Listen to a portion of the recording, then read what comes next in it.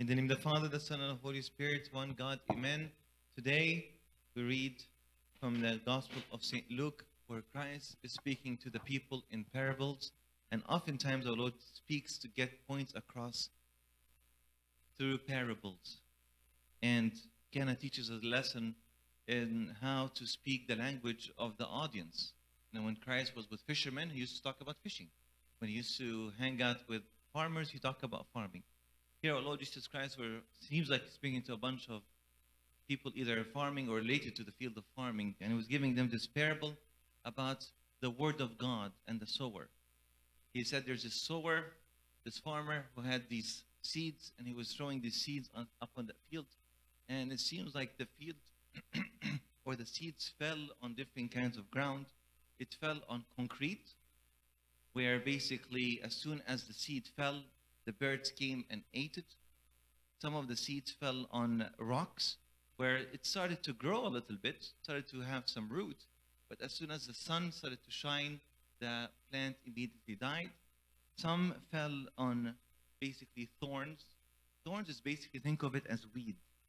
You know, sometimes if you garden, is if you put a seed and it has surrounded by other plants, such as weed, what happens is the plants around the seed suck all the water and the nutrients, right?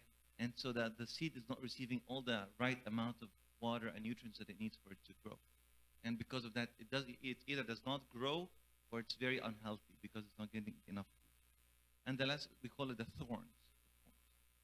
And the fourth is the good ground, where basically when the seed falls on it and it grows and it brings forth 30, 60, and 100-fold return of crops. This is a parable that Christ wanted to illustrate the power of his word. His word is the seed, and the soils are the different kinds of hearts. And today, by the grace of God, we want us to contemplate a little bit about this parable and really the beauty of the seed and the power, or the beauty of the sower and the power of that seed.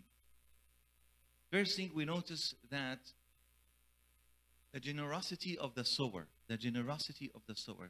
The sower, he knew he deliberately was throwing seeds everywhere, right? Of course, the sower is hoping that most of the seeds would fall on good ground, but nevertheless, the seeds still continue to throw seeds, even though he knew that some of the seeds will fall on not good ground, whether it's thorny or rocky or concrete. And this kind of reveals kind of the nature of the sower. And who is the sower? Is our Lord Christ, right? Our God is essentially always communicating with us. God is always communicating with us. He's always sending us messages. Always. He's always sending us messages that he's here, that he's hearing us, that he is with us, that he loves us. Unfortunately, right now, because of what's happening in the world, and I've been speaking a lot with people lately, a lot of people are living in thorny grounds, just because of all the news that they are hearing, and they're being completely consumed with the news. Friends, I want to warn you, the world right now is lacking peace. And yes, we must be aware of what's happening, but I suggest and advise everyone not to be consumed by the news, because this world is very, very broken right now. It has always been broken, but now it's getting more and more broken. So my advice to you, as my friends, is to stay away from this news, especially disturbing news, as much as you can, because this news makes you live a very, very dark space, right? And it reveals more about the ugliness of humanity and what man can really do to harm each other. So stay away as much as possible. Do not be completely consumed, because that will strip all kind of hope from your heart. So number one is the generosity of the sower. Our Lord Christ, my friends, is always talking and communicating with us. He is always willing to knock. We love this verse, I'm standing at the door knocking. Whoever opens the door, I will come in and dine with him. Our Lord Christ will always knock at our doors, will always approach us. This could be approaching us through a message of hope. It could be approaching you through a blessing you have received. It could be a knock on the door by, or some people call it a wink from heaven. A wink from heaven. It's like someone showing you something that is good in you, appreciative, uh, seeing some good in this world, seeing something good that happened. These are all ways God is communicating with us, saying, I am here. Good still exists. Holiness still exists.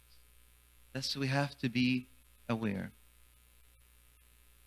Number 2 is the nature of the seed. Does anyone know how big the mustard seed is? Anyone know? Anyone seen what a mustard seed? Anyone? It's literally a dot. Get a pencil, right, and make a dot on a piece of paper. This is how big how big the mustard seed is. Do a mustard seed and a tree, and you will see the difference. It's literally a seed, a dot, that when it's planted, it grows and becomes this ginormous tree. Enormous tree. And this scanner, it's a beautiful reflection of the Word of God.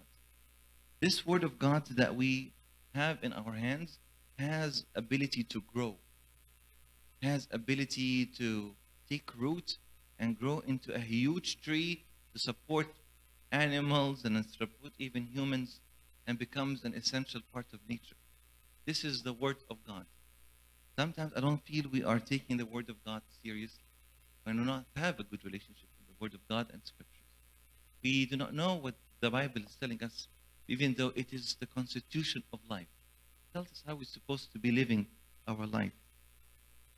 St. Paul says the Word of God is quick and powerful, like a two-edged sword. It's a two-edged sword. It's like a scalpel, razor sharp. It knows exactly where to cut and how to cut, and knows exactly how to separate, the good and from bad. So what is the relationship with the seed? Am I taking it in? Am I reflecting? Am I reflecting upon it? Am I feeding it? Am I giving it nutrients? Am I taking care of it?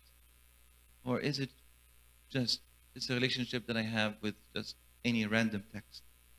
A few years ago, I was at Pete's Coffee.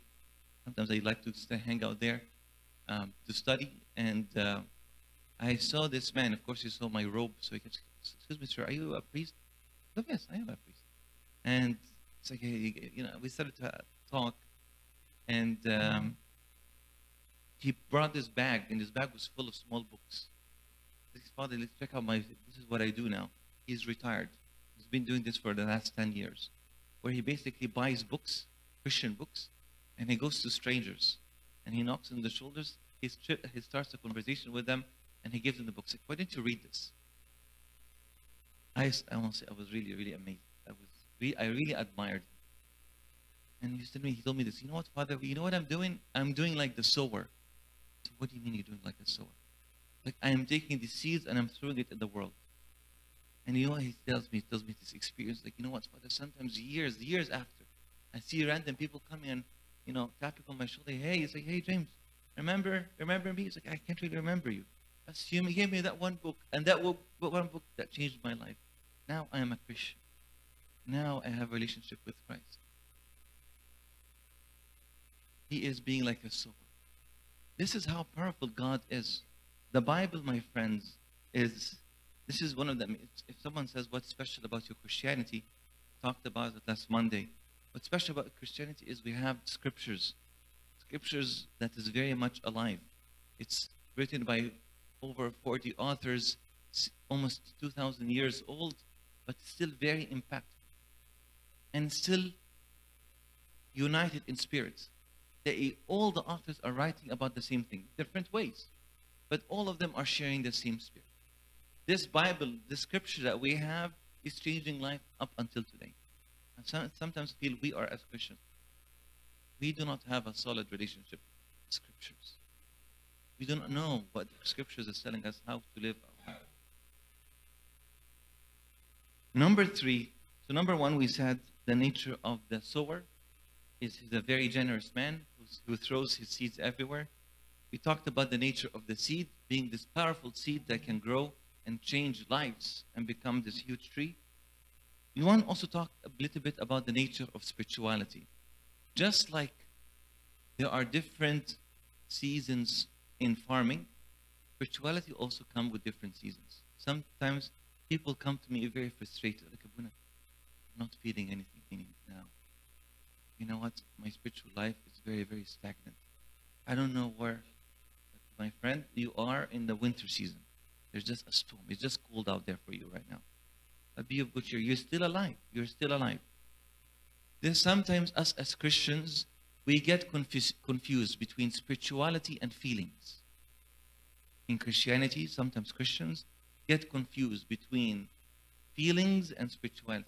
Yeah, I'm feeling spiritual. My prayers are very heated. My heart is very heated. You know, I'm praying and, you know, tears are coming down. I feel very, very hot on the inside, right? And even though we do believe in it, right? And we call this God's visiting grace. It's a visiting grace. Sometimes God allow you to taste this heat in relationship. But sometimes you're not going to feel anything, right? And that feeling does not correlate with spirituality. Sometimes, if you read the Psalms, David, the prophet, he was always in different seasons. تلاقي كده في some Psalms تلاقي dark كده. مال دهوت كده كئيب. He's like lamenting, Lord, why did you forsake me? Why did you leave me? Where are you? My enemies are everywhere around me. Seems you have forgotten me. That was the dark season. شوية كمان هتلاقي you are my help, Lord. You did not leave me. You are my help and my strength. You have become to me joyful salvation. Right? This is why we like the Psalms. Read the Psalms, baby. Read the Psalms. Because David, he was living through different seasons. One day when you're reading, هتلاقي your season is matching David's season. David بقى هيعلمك ازاي تصلي. David will teach you how to pray. So have a good relationship with the Psalms. Because the Psalms will reflect the reality of humanity. احنا as humans, we're always going to be like this. Always. Always and forever. Sometimes we're going to feel things are good. Sometimes we're not going to feel things are going too bad. Always. But to be of good cheer. We stick with the program. If you look at any plants, you know, I have a fig tree. And right now, it's the season where the leaves are all falling. You look at the plant, it's very depressing. Right? It's like a bunch of sticks and nothing else around it. Right? It looks almost dead. But we still have to take care of her. Right? We still have to put the water, we still give it the right fertilizers, we still continue with the program. In our spiritual lives as Christians, we must continue our spiritual struggle. Meaning, when you come to church, you seek advice, you seek discipleship, you seek mentorship, you become part and take part of the sacrament. I repeat it every single sermon. Please do not be alone. Do not be alone. Do not leave the church. Do not live by yourself. Do not live without discipleship. Do not live without mentorship. Do not live without confessions. Please take care of your confessions. Come, because confession is an opportunity for you to come and evaluate your soil. Why is my tree not growing? It's most likely my soil is not, or I'm not feeding it properly. Some people we see they have not confessed for years and years, some 10, 20, 30 years. Dear Habibi, why? Why are you preventing yourself from this great sacrament? Why are you not here? Do not leave the church. Do not leave the body. بس يا أبونا الكنيسة فيها مشاكل وأبونا حالته حالة أبونا جوزف ده تعبان. Do not look at Abuna. Do not look at any Abuna. Just look at Christ. Look at Christ and what Christ has to offer. Right? Yes, we are sinful men. Yes, we are sinful. And we are struggling just like all of you. Yes, do not forsake the church. Do not leave the church. Come and be part of this community. Come and build a relationship. Come and serve. Spirituality and seasons. So we are in our spiritual life. We will have different seasons. But stay under the umbrella of the church. We will have winters. We will have storms. We know sometimes we feel we're going to have no kind of fruit whatsoever. Sometimes God allows us to go through seasons because this is a time of reflection. A lot of people who come to speak with us as priests. الدنيا حالتها الدنيا سودة. Things are. Let's look what's happening.